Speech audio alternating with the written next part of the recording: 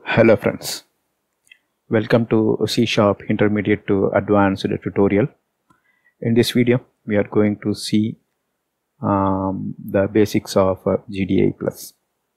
In this sub-series we are going to develop this sample application, and we will learn how to use drawing. Then we will learn how to use pen size and color, and finally we will dig into a different kind of brush. So in all the cases we will draw the rectangle, then we will fill the enclosed region of the rectangle with brushes. So when drawing the rectangle we will use the pen for the outer layer, then inside we will use the brush to fill the content. Alright, now we will move to this video and learn the basics of GDI Plus. GDI stands for Graphical Device Interface.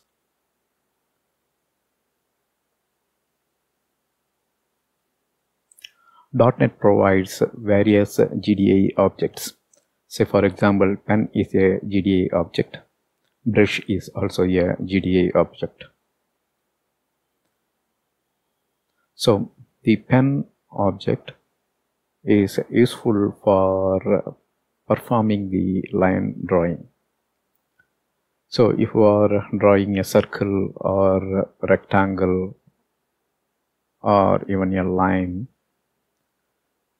we call this as a outline. So this outline can be drawn using the pen. Brush is the GDI object used to perform painting of a closed surface. If you see here, this one is the closed surface, but this is not. But when you use the pen and draw the path so that we can get a closed region. Now if you see, the circle is a closed region and this is a triangle, this is also a closed region. Using brush you can perform painting of this enclosed region.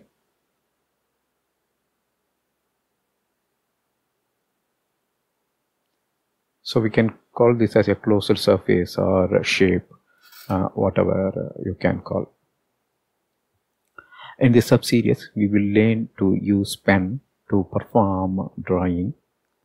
Then we will also see how to use brushes. And brushes falls into three categories: plain, gradient, and hatch, or some people will call this as a pattern brush.